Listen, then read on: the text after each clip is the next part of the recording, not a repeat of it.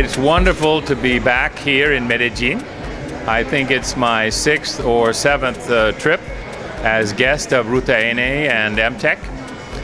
But this year is particularly special because all of the work that the various members of the entrepreneurial ecosystem have been doing is bearing fruit. It's clear, not only in Colombia, but also throughout Latin America and beyond, that Medellin is the place to be.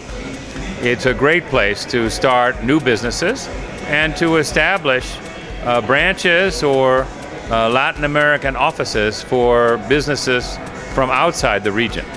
Why? Medellin has top-notch people, universities and organizations that understand the importance of entrepreneurship and technological innovation, and great customers. Startups need customers.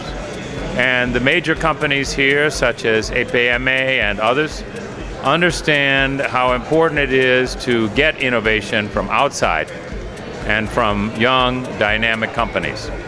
So we're here celebrating the Technology Review 35, talking about trends, global trends in innovation and entrepreneurship and technology, and where else but Medellin.